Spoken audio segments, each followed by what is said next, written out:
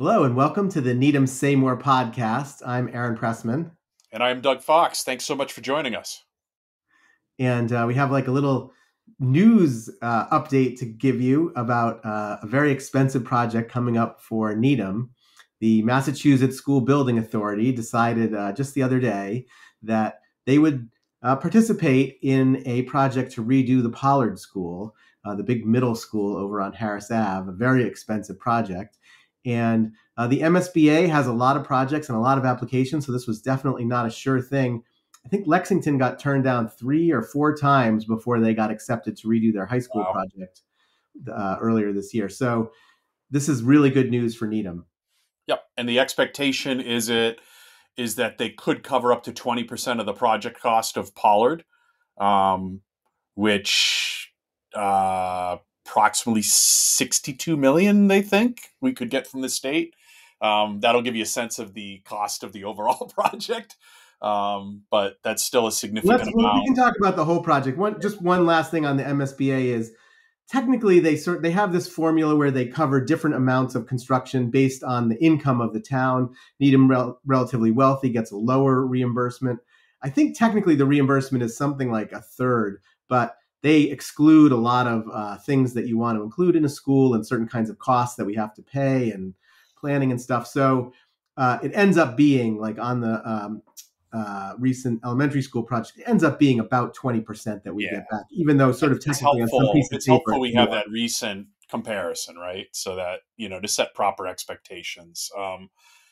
I also believe that although there's a high likelihood we're going to get it now that we have been put into it, we may not get it exactly when we want it. We still could. They still might limit certain numbers per year or whatever. We could potentially, if, we could end up having to wait maybe a year later than we might want on it to get that money. I think it's pretty unlikely. There sort of is a standard, assuming that the town does its part of putting in the planning it needs to and putting the overrides on the dates it needs to. Usually it will follow the schedule. They actually, where is this? Oh, here it is. The school committee put out a schedule which says May town meeting would be a vote at town meeting to fund a feasibility study. I think they're talking about $4 million. Then October 2026 would be when town meeting would vote to fund the construction. And then November 2026 is when the debt exclusion override would happen and construction would begin in June 2028. And it would not open until September 2031 on this current plan. Yeah, and I did the math that means that when construction would be starting in 2028, that current second and third graders right now will be in 7th and 8th grade at that point in time. And additionally, if you are in kindergarten or first grade right now, you would be at Pollard during the construction. But when it actually opens in 2031, it would be primarily kids that aren't even in school yet. It would be kindergartners currently, but it would be 3rd and 4th graders when it opens as a 6th, 7th, and 8th grade school in 2031. Well, that is good math to know. You and I will not have any children or probably even any grandchildren. Yeah, very, very far out of that. Well, maybe grandchildren. Who knows? The interesting thing on this is, and Aaron and I did this subject already once before when the master planning was going on in 2020. And I have still felt in conversations with not just general people going around town, but even town meeting members and people in leadership, so many of the people really are in the dark on the plans and the path of what schools we're going to do and when. So I think it's also worth revisiting that as part of as part of this podcast as well. Well, if you pull the camera all the way back, it was way back in the year 2000 when Needham first started realizing that, hey, all the schools are outdated and need to be replaced. And there was a $31 million override to reconstruct both the Elliott School and the Broadmeadow School. Too bad we didn't do a few more schools back then, since Sunita Williams cost more than double that just for Sunita Williams. So since then, we've slowly been working our way towards updating, renovating, increasing the size of all the schools. There was a little fly in the ointment when Newman's HVAC system failed, and that was, I think, almost like a $30 million, 20 or $30 million project. We had to build a temporary school in the parking lot and everything. That was a very Was expensive Ash there project. then? Yes. Yeah. Both of my kids were there. That was Yeah. an interesting year. They actually loved the temporary school. It was very, They you were know, clean and amazing. Oh yeah, it was yeah, they fun. were. They were. I think they were the best modulars I've ever seen. I think the more that it was the one year. I mean, we were walking distance from the school. It was the one year that they took the bus because there was kind of no room really to do drop off in cars that year. Because of all the modules in the parking lot. So that's probably And so, more how they remember it. and so we've done a lot of work. We did a lot of work on the high school and other elementary schools that have been rebuilt and so on. But so we really have three schools left that are a problem. The Mitchell School, which is an elementary school up on the hill overlooking the high school that is like from the 1950s and really in need of a lot of work. Pollard Middle School, which has had different additions and fixes and has like modulars, which are past their general time of use on it. And then the High Rock School, which originally was an elementary school and then was converted into the sixth grade center. And now we're also talking about what to do with that in this plan. Yeah, And I think, the High Rock one is more about the fact that in the plan we're going to convert it back to an elementary school that would require some work. I think it's in very good shape as a sixth grade, or are there? I think I might have seen there was some issues with programming space there at High Rock currently, even for sixth grade. Right? Is that? yeah, I think the issue with the High Rock School is it was designed as an elementary school. So there are some weird things like the size of the gym is a little weird Oh yeah, for sixth tiny. graders. Yeah. And on some years, which we are not really having now, but on some years when there were like 450 or more kids in a grade, it was really overcrowded. I think now we're down, but since COVID, we're well down below that, so the overcrowding is less of an issue. But it is an aging building, and it probably does need some updates. If I don't want to I think we should explain the whole plan before we talk about why we might need to Totally. convert Yeah. High Rock back into an elementary school. But so with these three schools to do, then came the complicated study process to figure out like what order to do them in, or to do them at all, or how to proceed. It was amazing, and I mean, I would urge anyone that has any question about the current path in the plan to go back and look.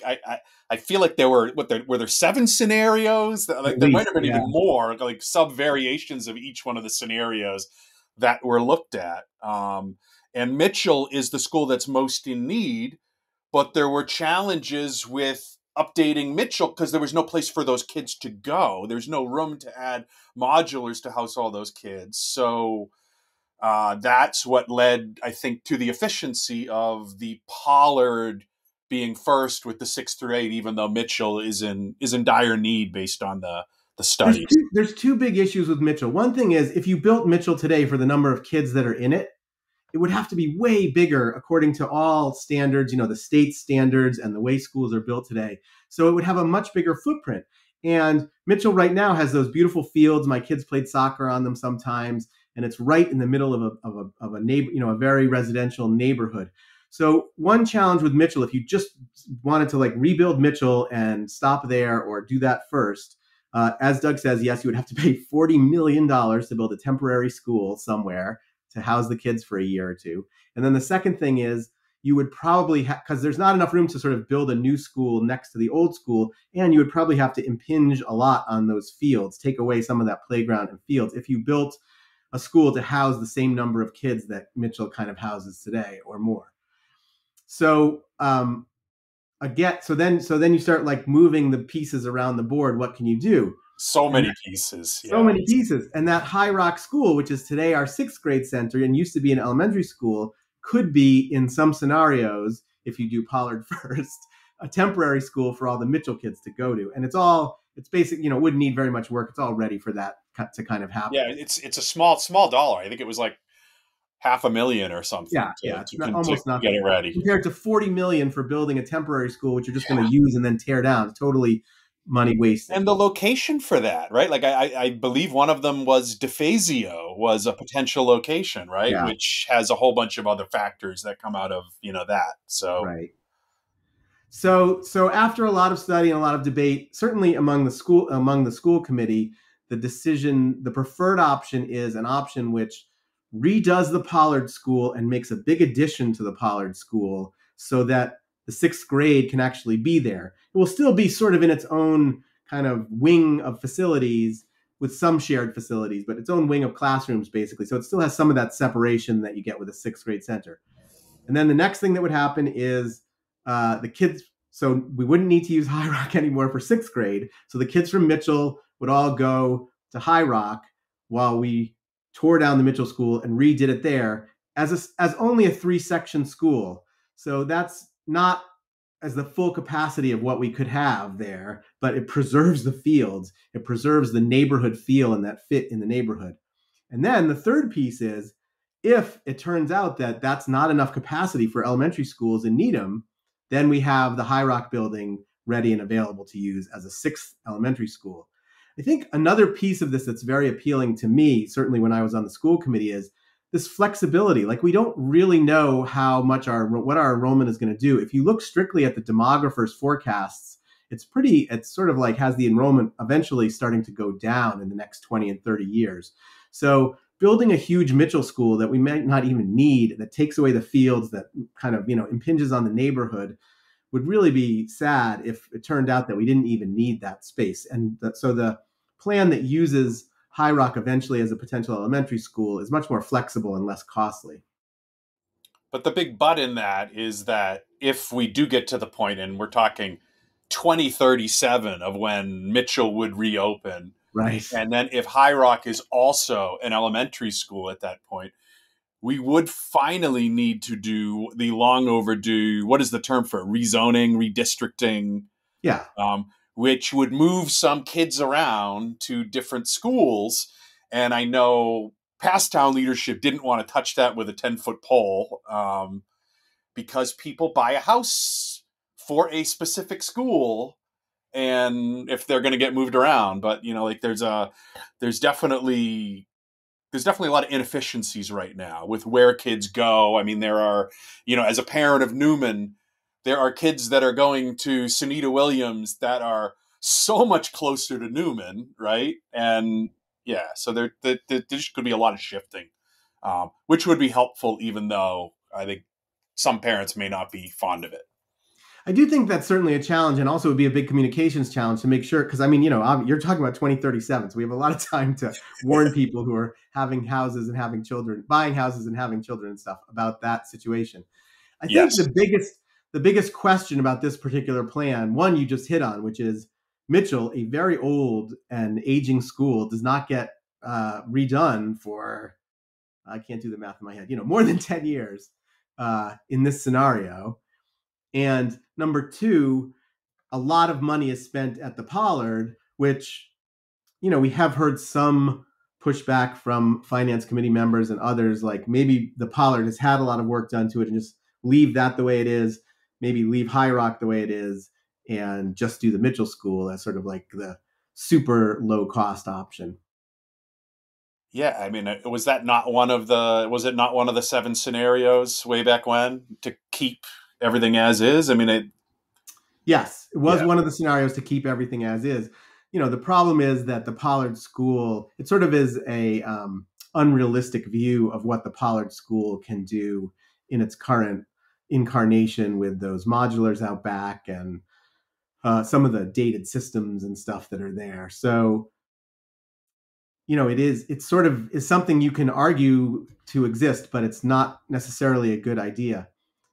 I don't know how you feel about it. I wanted to bring up at some point, there was this debate. This is like how I ended up on the school committee. Around 2005, 2006, 2007, it was very obvious that the Pollard was overcrowded and needed a lot of work. And the 6th grade was there. It was a 3-grade school then. And the town talked about building a second middle school at a cost of, $40 to $50 million for the whole middle school. And it was decided by the finance committee and some other people that that would be too expensive, quote unquote, at that time. I felt like that was a ludicrous decision. I like literally wrote a pamphlet and went to transit stops in Needham and handed it out and tried to like rally support for the middle school, but I was not successful.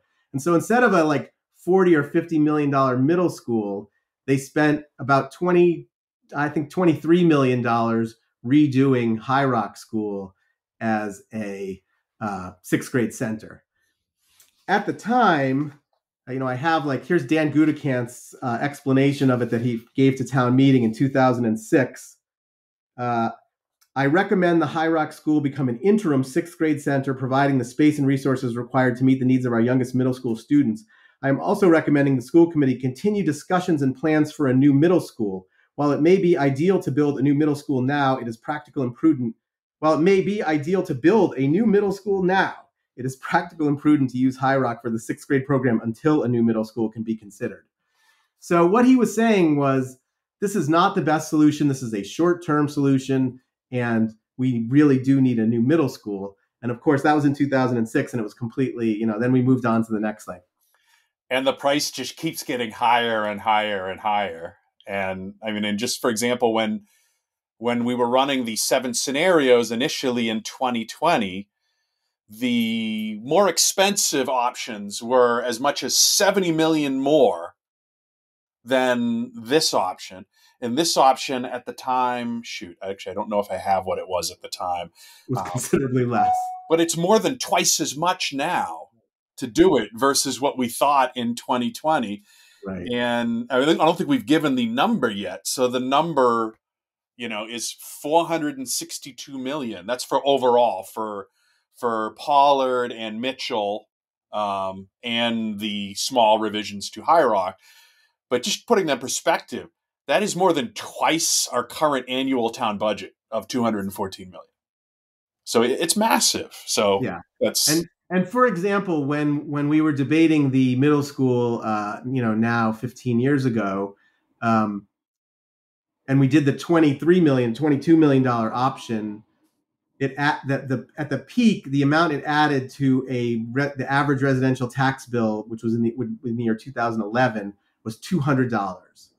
So if we had done double that project or triple that project, you were talking about like $400 or $600 in the peak year on the average homeowner's tax bill. Today, the numbers, which I don't think we have like the most up-to-date numbers yet, I'm sure Dave Davison will calculate that, the town's finance director, but we're talking the peak year, it's going to be over $1,000. I would bet, maybe more, on the average homeowner's tax bill in the peak year to do this gigantic project. And I mean, my memory is during that time frame, we redid the library, right? That we put expenditures against. I don't know how that compares. Various projects have been done over the years. The library, Memorial Field, Town Hall. I forget what they call the building that's over on the corner of South Street and Dedham Ave there. The PSAB building. The PSAB building. We did the field house. Yeah, but I remember the library at the time. It did pass, but then I felt like right after we were doing an override for the high school, and it just felt like you prioritized the schools over that, and someone made a decision to move that up in the queue. So,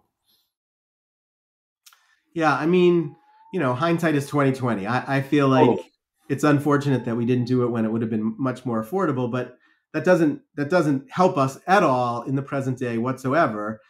We have this aging facility with a lot of physical plant problems, and what are we going to do about it?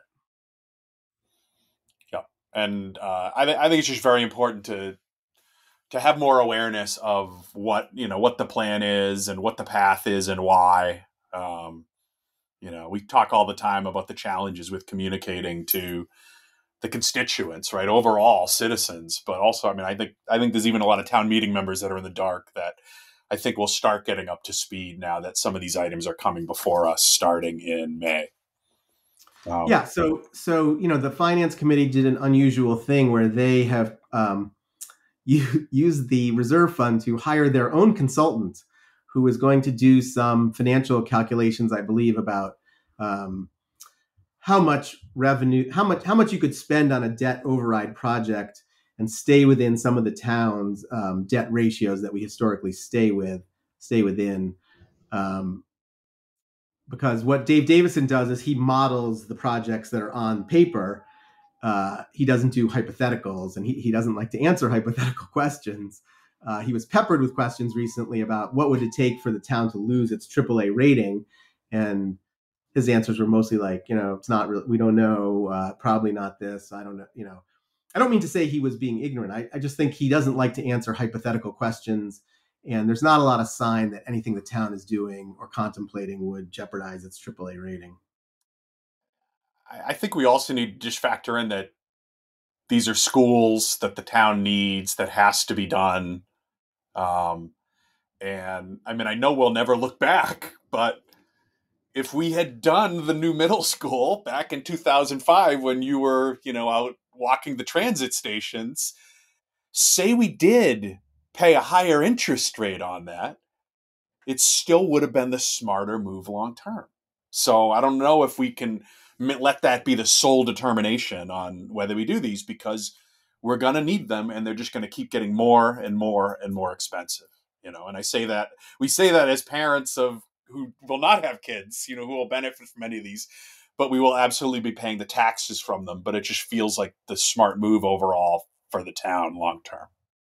And the other sort of very complicated factor to me in my thinking is, the MBTA Communities Act is requiring the town to zone for a lot more, hundreds and hundreds of new housing units, which may or may not be built, but they're not going to be allowed to be restricted in the way that some building is restricted to, senior citizens or anything like that. Families are going to be allowed to live in these houses, and that could have a big impact on the number of kids in schools. But it's just so hard to model it. We don't even know if the zoning will be such that developers will want to build any housing. Yeah, we've had a lot of zoning changes in the past with no change.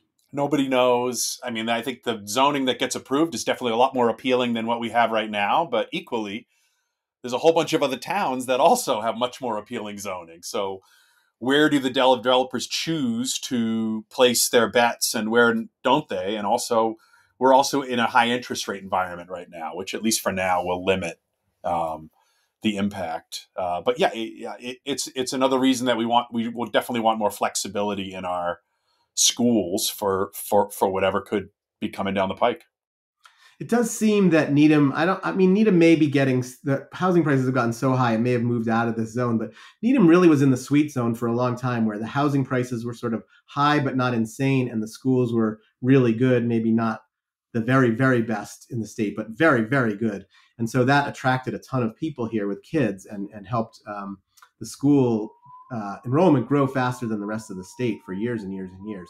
So to me, that indicates that possibly when interest rates are lower and times are right for it, Needham might be an appealing place to build a lot of this MBTA communities multifamily housing.